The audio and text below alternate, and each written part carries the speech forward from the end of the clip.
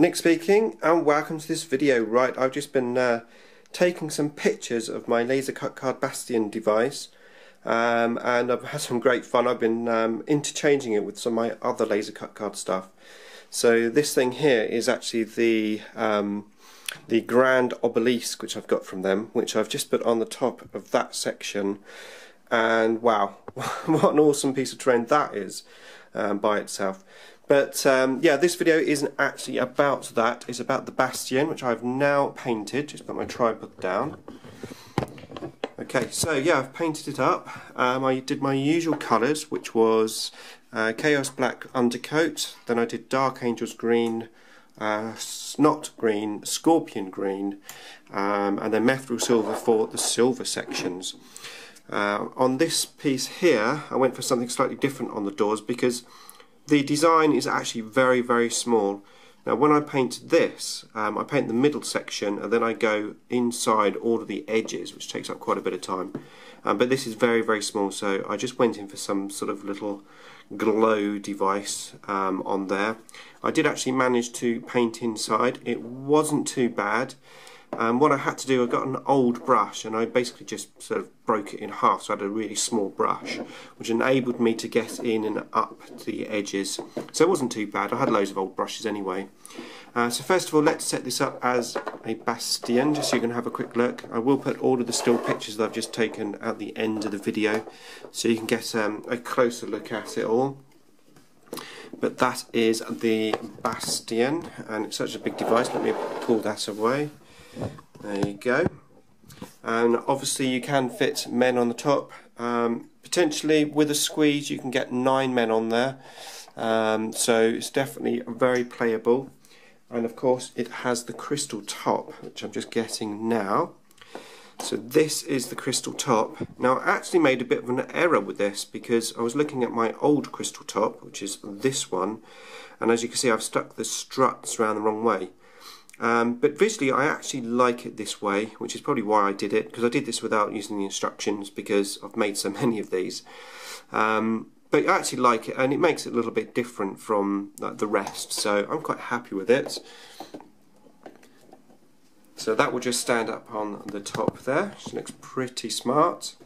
And of course this middle section, as previously shown in the review video, would go in here with the doors.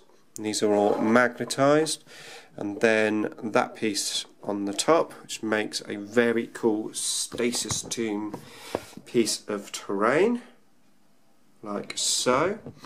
And then not only that, but the way I've done my magnets is so that I can have 2 little sections like that if I want to. And of course, if you do this, this is just the most amazing part of it, which you know, if you're the type of person that's got some monoliths and you never use your monolith, then this is going to be a reason for you to be able to get your monolith on the table, because just get my monolith without breaking it. It's alright, that just slides up and down. Just stick this in. Where are you? There you go. So 1 monolith piece of terrain. Now how fantastic does that look? Wow. Yes, very, very happy with this product. It's an amazing product. So if you haven't heard of it before, Laser Cut Card website, the link is in the description below. Please go and check it out. Some amazing stuff on there, not just cyborg stuff, but he's got lots of other stuff on there. Chaos, orcs, there's buildings, there's tanks. He's got a Buffle tank on there, which I've built and reviewed previously. Lots more to come from that company, so definitely keep an eye out on the website. And yeah, that's it for this video. Thanks for watching, and some pictures to come. Oh yes, there's one other thing. I'm back. I forgot to do this in the last video actually, and I nearly forgot to do it here.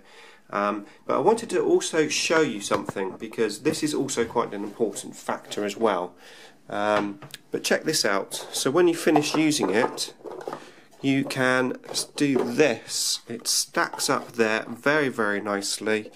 The crystal is able to go into there.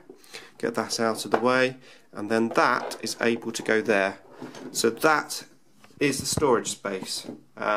So that was just something I wanted to show you, because that's also quite an important thing as well, because storing a terrain is sometimes difficult, especially when it's big, large pieces. Okay, so that is definitely it from me. Pictures to come. Thanks for watching.